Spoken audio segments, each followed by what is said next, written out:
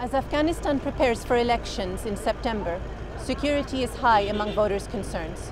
Even as Taliban talks peace in Qatar, attacks continue across the country.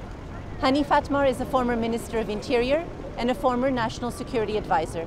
He's also a presidential candidate and a leading figure in the intra-Afghan talks. He spoke to TRT World about the security situation and the way to bring peace to Afghanistan. You were the Minister of Interior and National Security Advisor during the rise of violence and the rise of Daesh. How do you see the current situation in the country? Do you think it has become worse? It is still challenging from many perspectives. Though Daesh has been largely reduced in the east of the country, it is still a threat, not just a threat to Afghanistan, but also to the region. They are trying to find a foothold in the east of the country, from where they are planning to grow in, not just into the country, but in the region.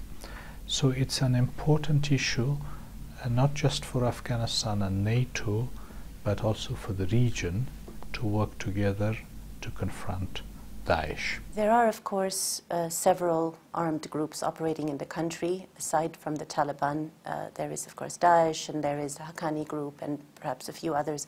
How would a peace deal with the Taliban bring a comprehensive and lasting peace to Afghanistan? There are three categories of insurgents and foreign fighters. Taliban plus the Haqqani group, the national ones. Then there are regional foreign fighters from various countries, including Central Asia, China, Pakistan, in variety of different groups, ranging from Lashkar-e-Taiba to ATIM and IMU. And then there are international groups such as Al-Qaeda and Daesh.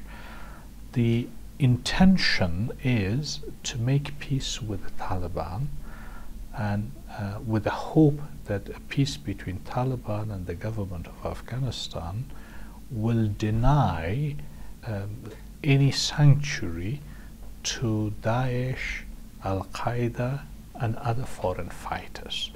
So in fact, peace with the Taliban will be the most effective counter-terrorism against the foreign fighters.